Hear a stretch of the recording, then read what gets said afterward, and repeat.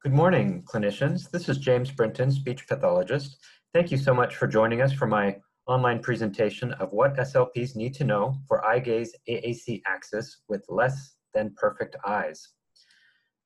This presentation was developed by myself and Nancy Cleveland, our medical director, who's been working with Eyegaze patients for over three decades. So let's jump right in. Our company is Eyegaze Incorporated. We've been known for a long time as LC Technologies, but we changed our name and logo last year, and it's nice to meet you. This webinar will be about 20 to 25 minutes. Because this is a recorded presentation, there's no Q&A, but I invite you to reach out to us at 1-800-Eyegaze or my email directly for questions. Companion documents are available via email. There are three main things I would love to cover. First, how does eye tracking work? And then what do we mean by less than perfect eyes? These fall into three categories. We have atypical form or anatomy, atypical or asymmetrical eye movement, and atypical circumstances, things outside of the person's eyes. And then what can we do in these atypical cases for success with Eyegaze AAC? I'm a clinician that's been working with Eyegaze Incorporated for the last 4 years. So I've been working primarily with the Eyegaze Edge with children and adults. However, I have worked with other adults and children with different eye tracking devices.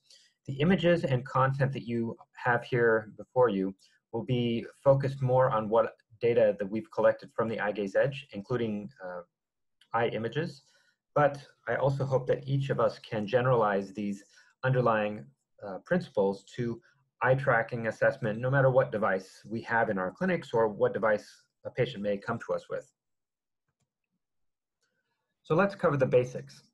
These are eye conditions that we see most often with adults who need eye tracking assessment. We have dry eyes, we have goopy eyes, nystagmus, strabismus, mydriasis, cataracts, and contact lenses. As I mentioned, there will be several eye images shown today, and Eyegaze Incorporated has collected over the last 3 decades various eye images, typical eye images, atypical eye images. Our philosophy has been collect feedback, collect data, and change our product to meet the needs of Eyegaze users. So many people have come to us not being able to operate any eye tracking communication device, and asked our medical team and engineers to design something that would work for their unique, medically complex eyeball. These images that we've collected over the 3 decades are analyzed, and improvements are made to our image processing software. And in my opinion, that's one reason why the Eyegaze Edge is known for not only high accuracy, but being a device that works when no other devices seem to work. Our engineers have really worked on our software to allow it to work for eyes that just fall outside of the norm.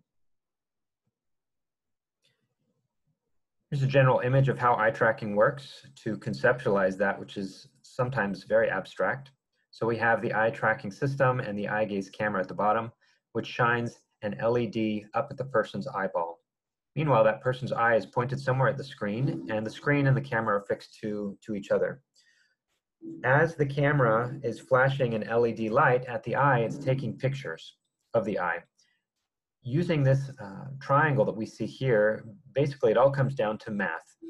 This triangle of the light pointing at the person's eye and then coming back down to the camera allows this image processing software to calculate and predict where that person's eye is pointed on the screen. Let's talk a little bit about eye tracking in general, as well as calibration. So eye tracking is a method of determining where someone is looking. And a camera or cameras, depending on the manufacturer of the eye tracking device, take pictures of one or both eyes, and these images are digitized and then analyzed by image processing software to determine the gaze location on the screen. The images you see today are collected from the Eyegaze Edge, and they demonstrate what's called the pupil center corneal reflection method of eye tracking. It's a pretty big term, so let's break it down.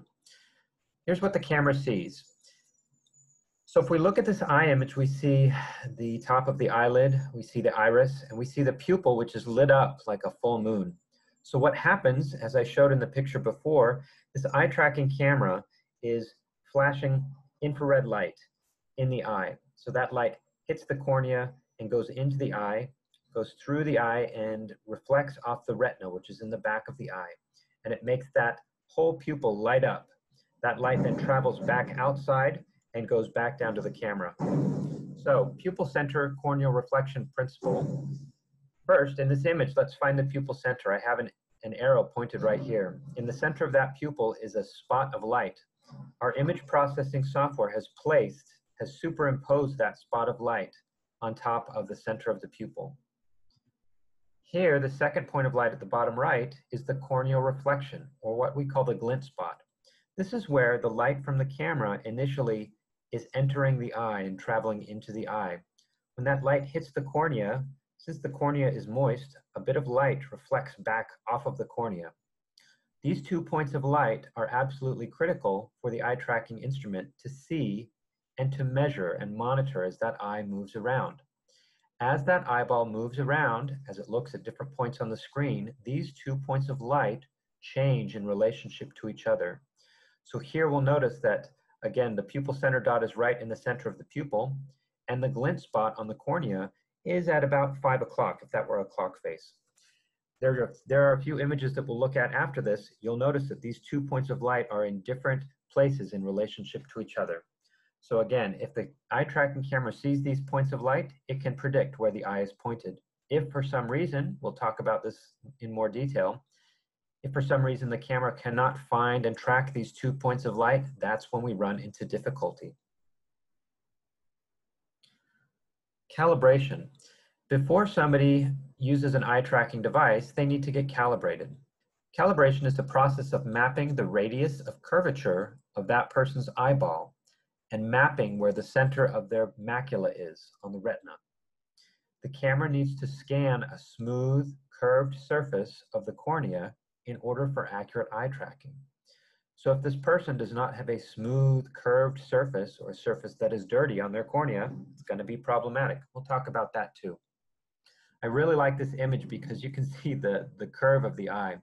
Many of us assume that eyeballs are round like marbles, when in fact they are not. They have curves. Some of us have astigmatism where the eye is shaped asymmetrically. So again, the camera has to measure and map out the specific curvature of that individual's eyeball in order for it to be accurate. That's why my calibration probably will not work very well for another person. My eyes are different than your eyes. All right, let's jump into some eye images of atypical eyes. Notice here what we mentioned in the previous eye image a few slides back, where there were 2 points of light, one in the pupil center and a glint spot on the cornea. You'll notice in this eye image, the pupil is lit up like a full moon. However, those 2 points of light are absent. This is an image of what a dry eye might look like. Dry eyes are typically caused by insufficient tear production. We have to realize that tear production decreases after the age of 40, even in typical eyes. This causes the corneal surface to become dry, and because that corneal surface is dry, light is not being reflected back off of that cornea, and the camera cannot find the pupil center. So those 2 points of light are missing. The solution here is to discuss the use of artificial tears. Now, because I work for Eyegaze Incorporated, I'm no longer an evaluating SLP, but my role is to work with many clinicians and evaluation centers in helping facilitate evaluations. When I'm arranging an evaluation and helping a client get to a clinician, I have certain screening questions. And one of them is I ask, do you ever experience dry eyes?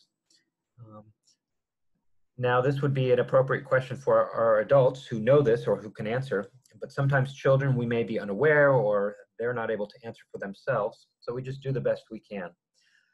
If we were addressing an adult, I'd say, do you ever experience dry eyes? Some people know that they may have dry eyes and they say yes right away. However, some people say no, no, never.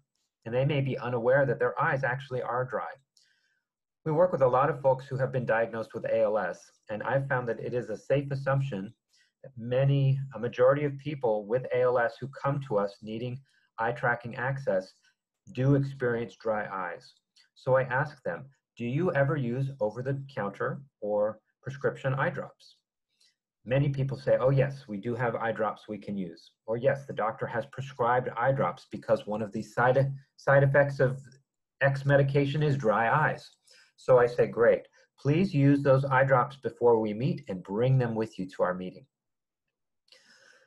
This image here, like I mentioned, is from the Eyegaze Edge. The Eyegaze Edge has an image of that person's eye or eyes on every screen. So we can collect this data, and clinicians and caregivers and the user can see the condition, informally, of their own eye at all times. If you're using a Tobii Dynavox device, Pranky-Romic, Talk2Me Technologies, or iTech Digital device, you may not have this specific visual feedback, but these principles still remain the same. If you can ask about dry eyes and try and prevent them during your evaluation time, most likely it will help you. When eye drops are administered, me as the outside clinician, it's not appropriate for me to administer eye drops. The person, I ask them if they can bring their eye drops, and either the caregiver, the spouse, or the nurse can administer them as appropriate, just as they would at home. Next, what we see sometimes is something we've termed goopy eyes. Looking at this image, we see across the pupil, again, the pupil's lit up like a full moon, we see some splotches or streaks. And again, we notice that those 2 points of light that the camera must see in order to accurately eye track are missing. Goopy eyes are typically caused by a reduced blink rate. It causes congealed tears not to wash away. They remain on the cornea, leaving the corneal surface not smooth. So there are deposits there from tears that have not been washed away, brushed away. So the surface of the eye appears streaked or blotchy. It may look like a polka dot on the eye that moves around as they blink, or blotches, smears. We'll note the absence of the pupil center tracking that and the glint spot. So I know if I saw this image, there's no way this person will have a good experience with their Eyegaze device. So the solution here again is to continue use of artificial tears if you've already brought this into the discussion. This may clear up after one use of artificial tears. It may take several uses. How I instruct people to administer their teardrops is have the spouse or the nurse or whoever's administering them put in the drops, have the individual close their eyes, and then the caregiver gently, very gently, massages the eyelid over the cornea. And person can open their eyes. They may take a tissue and wipe the base if anything extra moisture has run out of the bottom, and then look at the eye image again. It may take a few repetitions to get that eye image available for eye tracking. Let's talk a little bit about cataracts. Here in these images, we see, looking at the pupil, we see some black spots. The upper image, we have a cataract in both eyes. The one on the right is very small and concentrated. The one on the left is a little bit bigger and has an abnormal border. The one below is more diffuse, has an irregular shaped border, and is larger. So what is a cataract? In our eye, we have the lens, and a cataract is a clouding of that lens. This cataract causes interruption of the infrared light reflection that's needed for eye tracking. Remember, there's infrared light coming from the camera, has to go through the person's glasses, through the person's eye, hit the retina in the back, and then bounce back out to the camera. If there's something in the middle of that that's interrupting that light, that can be problematic. Cataracts can be age-related or medication-related. Now, there are several solutions for cataracts. Depending on the size and the shape, the Eyegaze screen, the position may be modified so that it doesn't really impact accurate use. They may have a cataract just in the right eye, so can you just track the left eye on the system that they're using? Or a cataract may be surgically removed. So when cataracts come, or if someone says, hey, yes, I do have the beginning of cataracts, try the eye tracker that you have or that they've come with and just gauge, is this working? Can we change some of these factors to make it work better? Now, there's something unique about the Eyegaze Edge, is that our software has accommodation for something we're going to talk about next. Let's talk first about cataract surgery. Cataract surgery is known as lens replacement surgery. It's a removal of the clouded lens. And the doctor will insert through the cornea a new artificial lens into that eye. This surgery is popular and highly effective. The only problem at times is for someone who is an Eyegaze user, either AAC communicator or computer access with Eyegaze. When the doctor places that artificial lens in the eye, it may cause an additional artificial reflection, an artificial glint spot or point of light. And I have that pictured here. So the solution for some people is using a system that has artificial lens correction software like the Eyegaze Edge. It's never a guarantee, though, that they will benefit from this or that they absolutely need it turned on if they've had cataracts removed. Again, if somebody's had cataracts removed, you try it and you see what their accuracy is and how their surgery has impacted their use. Okay, so this top image is an eye. They've had the cataract removed and an artificial lens placed in it. The caption here says there's no eye tracking gnat visible in the pupil center. So yes, we see 2 points of light on this eye, but neither one of them is the pupil center. Remember that eye trackers use the pupil center corneal reflection method to calculate their math. So here we're seeing 2 glint spots. One's a real glint spot and one's a fake glint spot from that artificial lens. So our engineered solution here, we have the artificial lens correction turned on in our software. Now the pupil center is visible. We see 2 outside points of light here. One is the real glint spot on the cornea, and one is the artificial glint spot that's coming off of that artificial lens. Our software is telling the camera to ignore the artificial glint spot and just track the real glint spot and the true pupil center. So here, this bottom image is someone who's had that accommodation turned on in the software, and they can once again accurately use the Eyegaze Edge eye tracker without interference. So again, cataracts are a little bit more complex. See how it's impacting the person and then modify factors as needed. Let's talk a little bit about contact lenses. You know, I really love this eye image. This image is from Google. This is not from the Eyegaze Edge. What I like about this eye image is you can clearly see that contact lens sitting right on top of the cornea. For people who wear contact lenses, the contact surface becomes, in essence, the surface of the cornea. Remember, we said at the beginning that the cornea needs to be smooth and moist and clean and clear because that eye tracker is scanning that smooth surface of the cornea to understand the unique curvature of that person's eye. So that contact, just like eyeglasses, if someone's wearing eyeglasses, the lenses have to be clean. It needs to be clean and smooth. If somebody wears daily contact lenses, that may not be a problem because they're fresh lenses of that morning. If somebody's using hard contact lenses, they have to be upkeeping their contact lens hygiene pretty well. They'll notice as they're using eye tracking, when they blink, the contact lens on the surface of the cornea may move around a bit before becoming stationary into a resting spot. So they may notice a slight shift in accuracy. However, it's definitely usable still. I found that many people who are Eyegaze users will tend to use their glasses instead of preferring to use their contact lenses. I think this may be more due to often these people are having to have somebody insert their contact lenses.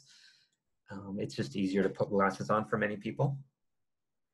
However, you yourself may wear contact lenses and you're trying out Eyegaze systems and you'll notice, oh, you know, I'm wearing my contacts and these aren't working very well for me. Often contacts can become dry and irritated in the afternoon. I know mine do. And so eye tracking works much better for me if I just refresh my eyes and put my glasses on, take my contacts out. But Eyegaze use with contact lenses is often successful if the contact is clean and clear. Same thing with glasses. We often get the question, do Eyegaze systems work with eyeglasses? So generally, yes, they work with sunglasses, doesn't matter the tint. They work with single lens visions that are clean. They work with bifocals. If in a bifocal lens or a trifocal lens, we have these cut lines in the lens. If the light coming from the eye tracking camera is interrupted by these lines in the lens, that can be problematic. So if you position the person's device appropriately, so it's either above or below the line without interrupting or crossing that line, that can work. We found people who, anyway, with the Eyegaze Edge, if they get the progressive bifocals or trifocals, they can use the Eyegaze Edge very well. So it just depends on what they have, and typically we'll recommend that they go to their doctor and get a prescription for the progressive lenses if indeed they do want to wear their bifocals or trifocals. A few other eye conditions pictured here. So first, nystagmus is not pictured here. Nystagmus is a rapid involuntary movement of the eyes. You may be able to notice this when you look at that person's eyes, or may not. It just depends on how it's manifest. Strabismus, both eyes cannot gaze at one point, conjugate on one point together. In layman's terms, this can be called lazy eye. Sometimes the image on the left here, this child has one eye that is facing straight forward and the other eye has strabismus, it's pointed inward. And then we have mydriasis. Mydriasis is an abnormal dilation of the pupil. This image on the right, the boy's right eye, our left, is abnormally dilated open. So that's an example of what mydriasis might look like. The Eyegaze Edge, I can't speak to other systems, but I will speak to the Eyegaze Edge. And again, that's the beauty of when you are evaluating patients with Eyegaze devices, is if we allow them to experience different technologies, different cameras and softwares, we can find and match up the software that's best suited for that person's unique medical conditions. No eye tracker is perfect. And that's why we want to have them try as much as we can. We can collect solid data to provide a thorough evaluation for them. Nystagmus, I know that our software can accommodate a certain degree of nystagmus. Same with strabismus. Our Eyegaze Edge has been designed from its inception to track the movement of just one eye. Mydriasis, we have software compensation for abnormally small and large pupils. Again, it's not perfect, but sometimes it will catch an outlier who cannot use any other eye tracking technology. Abnormal pupil size. Here on the left, we have a pupil that is abnormally small. We look at that eye image and we're looking for the pupil center and the glint spot. And again, it's not there. This image is, the pupil is just too small. The image on the right, we have ptosis of the eyelids, drooping eyelids. The Eyegaze Edge, again, has software compensation for that. Let's talk a little bit more about strabismus. There is something called alternating strabismus, where not one eye is always dominant. Depending on where that person is looking in the visual field, one eye may be more dominant than the other, on the right side or the left side, up or down. For users with alternating strabismus, what we found works in many cases is to give that person a nasal side patch on the less dominant eye. So we may be able to find out which eye is more dominant. So in this example, this person's right eye is the more dominant one. So on the left eye, we put a partial nasal side patch and we track just the right eye. This partial nasal side patch, we've seen at times, forces the eye that's available to become more dominant in more of the visual field. It's a strategy you have to play around with and individualize depending on the eyeballs that are in front of you. Our medical team at Eyegaze Inc. is happy to help field any questions or troubleshoot any tricky cases, no matter what device you may be using with the person. So feel free to give us a call at 1-800-Eyegaze and we can help walk you through some of these tricky scenarios. Our job as clinicians and evaluators is to be curious about the client's eye condition and function as they gaze to communicate, as well as understand different device features and different device limitations. One of the screening questions we ask is we find out if this person can, of their own volition, look up, look down, look left, right, and straight ahead.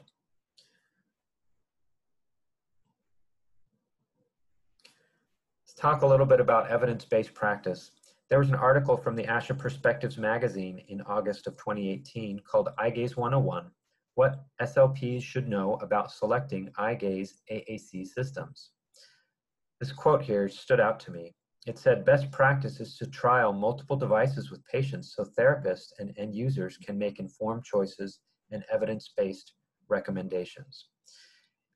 In my travels across the country, I've seen some clinics that truly do robust and thorough data collection with multiple devices when a client comes to them with eye tracking needs. On the flip side, I've seen other clinics that say, you know what, if you have this diagnosis, this is the device you get. And that device may not work perfectly for everybody. So it's really important that we allow patients, just as if they were buying a car, to try out different models, allowing us to collect data, allowing them to have input, and finding hardware and software that is tailored to that person's unique medical needs. This next slide is specifically about the Eyegaze Edge. I am a full-time employee for the Eyegaze Edge.